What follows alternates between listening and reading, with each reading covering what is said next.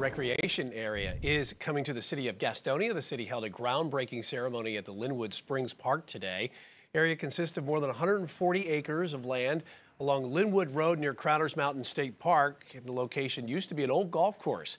City of Gastonia received a $500,000 grant to begin the first phase of renovations, and those renovations will include repairing several miles of asphalt paved trails, existing bridges, recreation vehicle sites, a dog park and playgrounds.